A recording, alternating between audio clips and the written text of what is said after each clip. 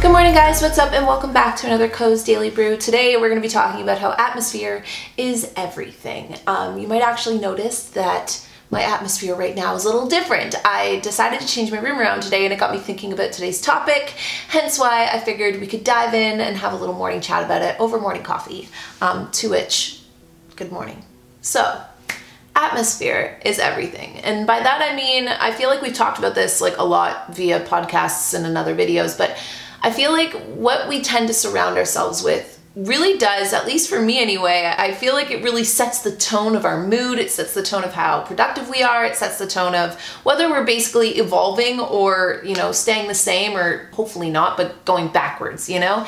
And I feel like that stems from the fact that everything that we tend to surround ourselves with is usually something that we've chosen to put in our lives. There's a reason why, you know, you hang pictures or tapestries and things on your wall. There's a reason why you choose to put the things you do on your nightside table. There's a reason why you wear the clothes you wear, and there's a reason why there's things that are visually around you tend to appeal to you. And a lot of the time, we kind of take for granted that superpower, because in a way, if you can use it to your advantage, it can become a superpower. Now, I feel like I'm a little oversensitive to my surroundings solely because I don't leave my house for work. Like, I do my work here. So I find that it's made me very aware in the last few years how important it is to me to feel like my surroundings are inspiring and things that make me feel just good and motivated and like connected. And even if it's just as simple as like getting a plant and naming said plant, that plant becomes something that brings me joy when I'm just like hanging out in my room during the day, or, you know, like come Sunday when it's time to water my plants,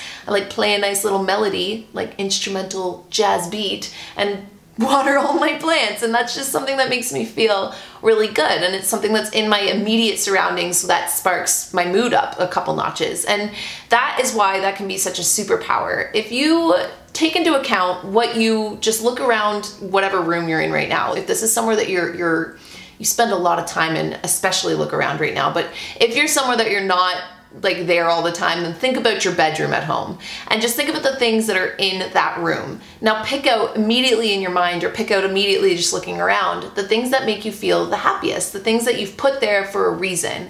And then look around the room and see if there's anything that kind of sparks a not so joyful feeling, a not so like woohoo, but more of a stressor, or something that might be making you feel like, you know, you've been procrastinating a pile in the room, or whatever it is, just notice it.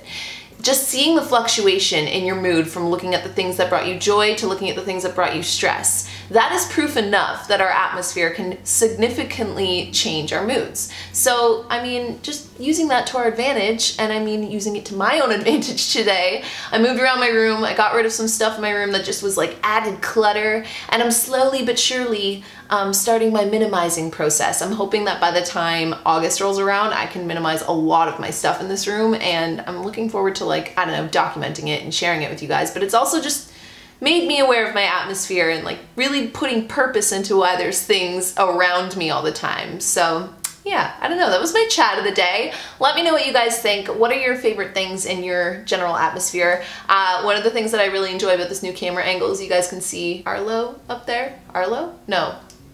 Hail, sorry, you guys can see Hail. That was horrible. I'm a really bad plant mom.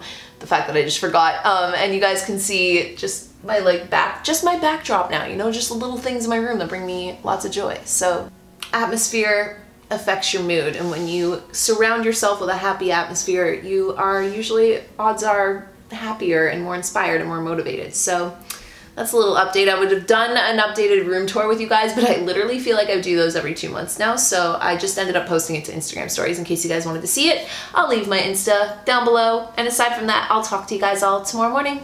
Bye guys.